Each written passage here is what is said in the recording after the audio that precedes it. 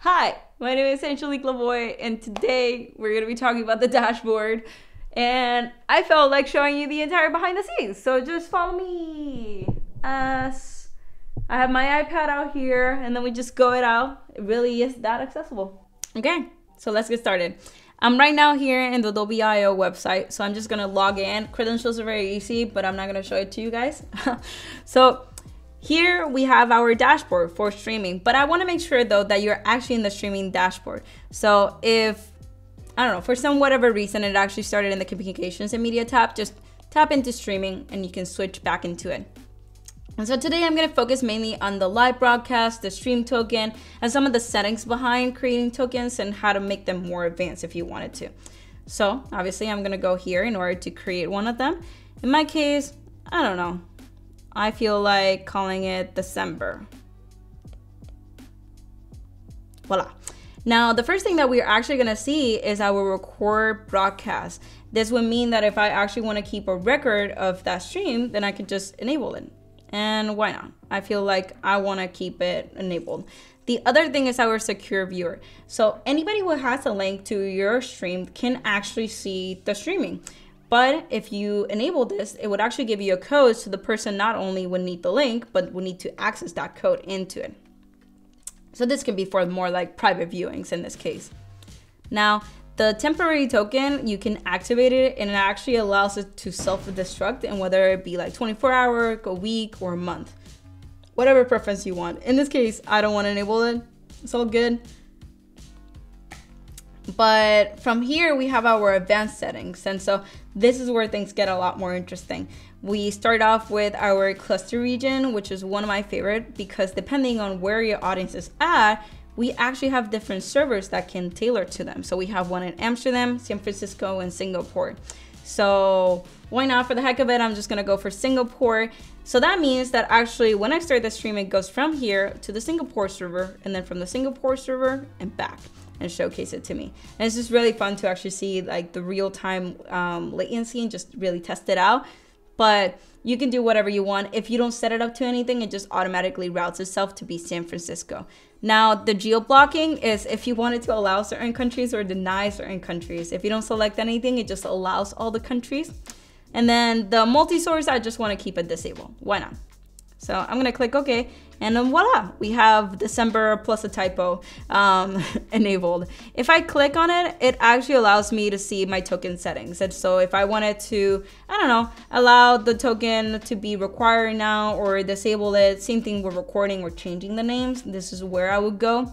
Now, if I click on my API tab, this is where most of you might find it more interesting. The stream name and the publishing token and like all the API URLs I provided to you, even just player embedded, if you wanted to put it on your website per se. And then lastly here, the recordings tab would actually show me after the stream finished with a few minutes until like the video fully processed, it would show the archive of all these videos here. But I'm gonna go back into my token details and click broadcast. And I'm gonna talk about the iconography that goes on in the bottom. And so here, this is actually where I can switch off depending on what camera I have. In my case, I have only two cameras, the front camera and the back camera, as it detects it from the device.